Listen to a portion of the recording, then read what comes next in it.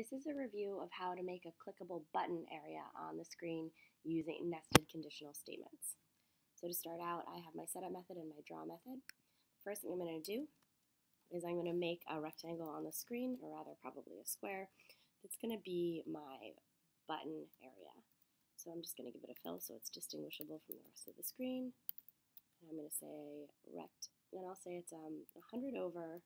Let's have it 150 pixels down, and I'll make it 50 pixels by 50 pixels. Okay, so if I'm going to play it now, let's see what that looks like. Yes, there we go. That's going to be our button. All right, so the first thing we're going to do is we're going to need mouse pressed equals true in a conditional statement to say if the mouse is pressed, carry out an action. So let's establish an action. Let's just have some text that says you did it. And we'll put that at, I don't know, let's put it at 300, 100. So now, excuse me.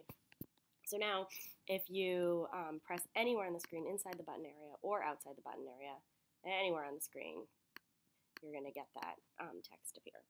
So that's close, but not quite what we want. We want our clicks to be contained inside this designated area for that action to be carried out. So for that, we're going to need a nested conditional statement. We're going to need another conditional statement using the mouse X and mouse Y variables to check where our cursor is on the screen to see if they're inside the square. So since the left edge of my button is at 100 pixels over, I want to say if mouse X, so if the X position of my cursor is greater than 100, then I'll know it's to the right of the left edge. And then I'm going to use the logical operators. And now I need to check the right edge of the square. So if mouse X is less than, so I'm going to take the width of the button, 50, and add it to the left edge, 100. So I know this right edge of the square is at 150. So I'm going to say if mouse X is less than 150. Okay, so I've got the left edge and the right edge. Now I need the top and the bottom. So I'm going to use another ampersand, ampersand for and.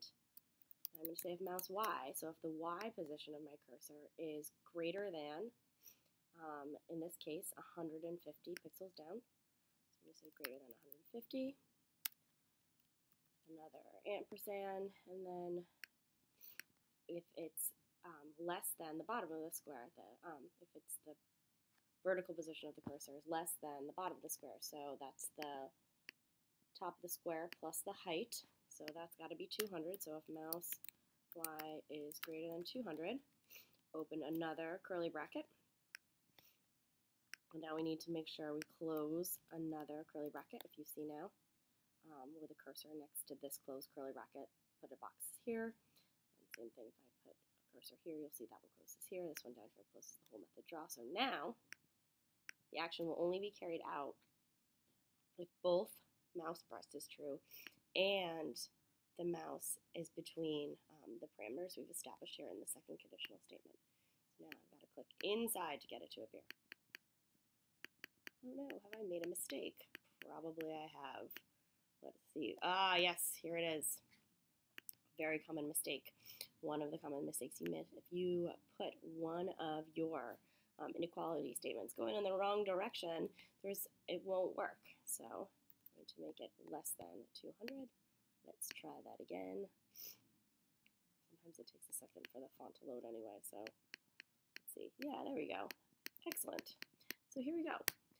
You may notice that this, of course, will only be true when I'm pressing down on the mouse. I'm sure you can hear that clicking. I'm positive that's not annoying or anything. So the next video will be on how to make sure this action stays. We'll call that the action, quote unquote, stays, even if I release the button. So like a button in real life, if you flip it on, the light turns on, the light stays on even after you've taken your hand off the button that turns the light on. All right, that's that for this one.